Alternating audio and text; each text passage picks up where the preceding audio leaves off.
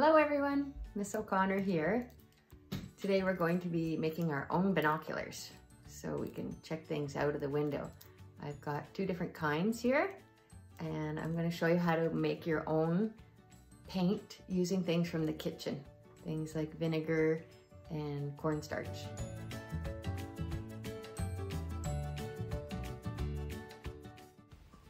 Hello, I'm back. I have everything I need to make my paint now. I've got cornstarch and some white vinegar. I've got some different food colorings. They come in these little bottles here, little plastic bottles. I've got some crayons and I've got paper towel. I've already mixed up a little bit of paint here. So I've got some nice little bit of blue paint and I'm going to show you. I already tested out and made one side of my binocular here with a toilet paper tube. I painted the paper and wrapped it around, glued it and wrapped it around. I'm going to show you how we can use a long paper towel tube by cutting it in half and making a little bit of a larger set of binoculars.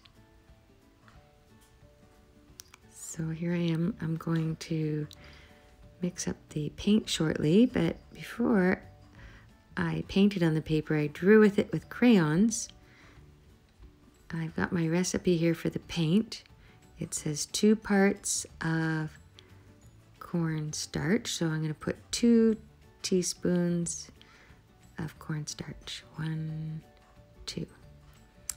And then I'm going to get 3 parts of vinegar.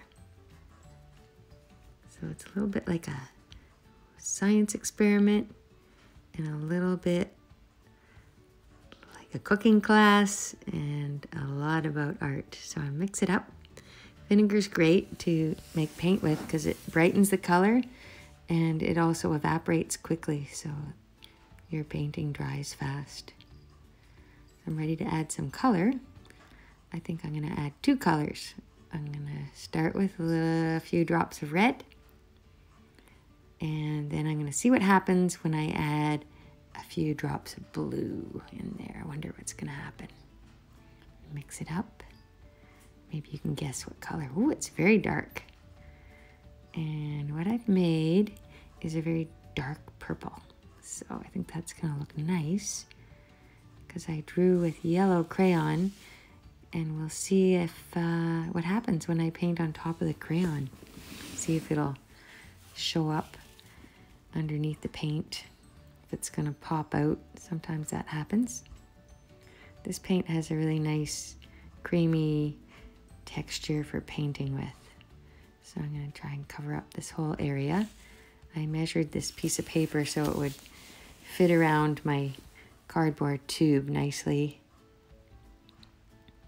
I'm going to add some blue now to fill it in, just kind of playing around. You might mix up some more colors and play around with lots of colors on your paper. You can do some experimenting.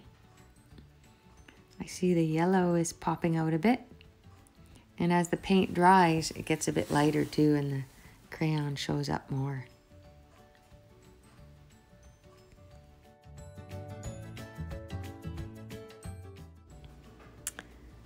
Well, while that's drying, I'm going to add some more crayon on top to brighten up the color. I've got some kind of pink crayon here, and I'm going to go over my yellow spiral shapes. You can think of what kind of designs you might want. These are kind of fancy crayons. They have holders. I'm going to get my green out here, and I'm going to add some polka dots and some shooting lines crossing, make it look like outer space. Some little bits of paint, chalky paint are coming off. And I'm ready to glue.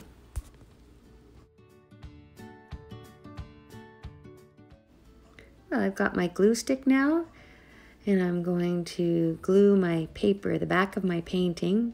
I'm going to go around all the edges and carefully hold the paper so it's not going to wrinkle up or move around too much. And then after the edges, I fill the insides. And I'm going to roll it around my tube Make sure I tuck the edges in, measure it so it fits on that paper just right. And I think it looks nice. It worked out good. So I'm going to make a spacer for it now. So that's sort of a little tube that I cut off. I had covered it with tin foil to make it look fancy. And I'm going to glue that in there now. Get some of this thick white glue. It's called Well Bond. And place it in there. And hopefully that will dry nicely. If you want to secure it, you can get all the pieces, try to hold them as carefully as you can, and wrap that elastic around them to hold it, just like you would use a clamp on pieces of wood. Some people make furniture and have to glue everything and hold it together with a clamp, but we're using an elastic. That works well. And well, we're going to leave it to dry.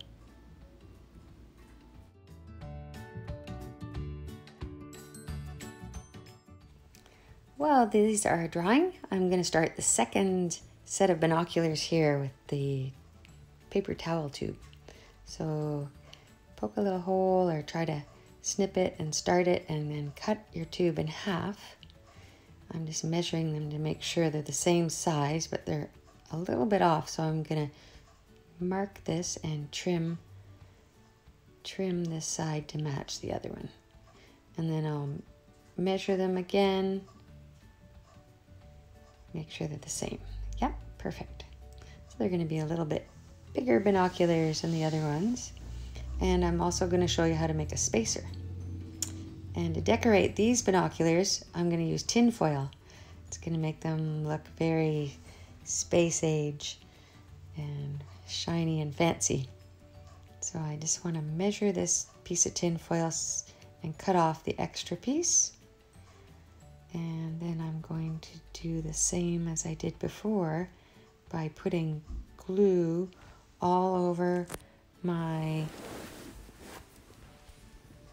piece of tin foil, all the way around the edge first, and then putting glue in the middle, holding it still. I'm just going to trim a little bit more off so that it fits on that tin foil a bit better, and cut the other one the same. And there we go, fits just right. And then I roll it over, fold the ends in, and I'm ready to make my second side now.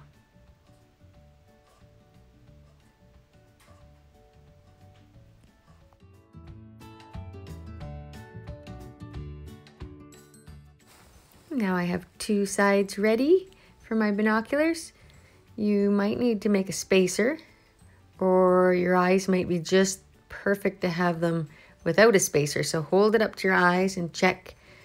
And if you don't need one, you can just glue them together like this.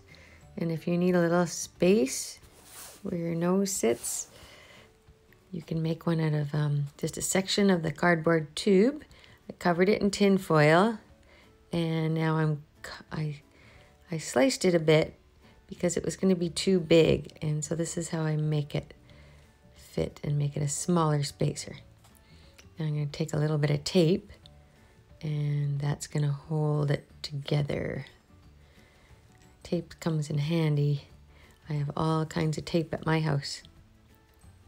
So I'm going to get some of this nice thick white glue that I was telling you about. I'm going to put it on each side of my spacer. You can use any kind of white glue or glue stick, or the white glue is stronger, but I found that I was even keeping my elastic on afterwards to give it strength. So we'll just leave that to dry.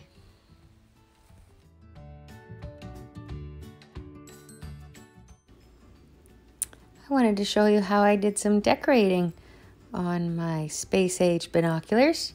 Just have a regular ballpoint pen here, and you can make some really nice designs in the tin foil. And I'm just making a flower shape here, put a few petals on. You can put any design you want.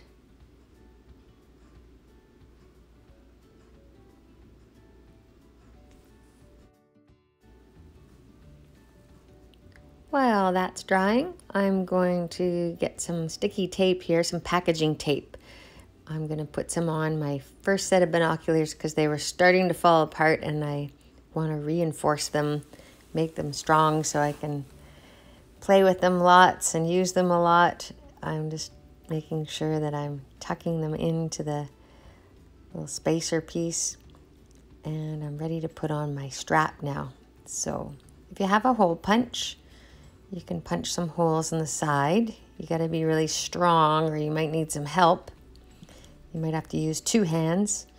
Or if you don't have a hole punch in your house, you can just get somebody to help you to poke a hole in the side with a sharp scissors, maybe your mom or dad or a big brother or something. So here I am, I've got some wool. So you can look for any kind of string or a shoelace, anything around the house, and you're gonna have to make a double knot here. So loop it around once and then twice. I'm going to show you on this side too. You first make 1 knot, loop it around, pull the tail through, wrap it around your finger again, and pull it tight. And you're ready to wear your binoculars.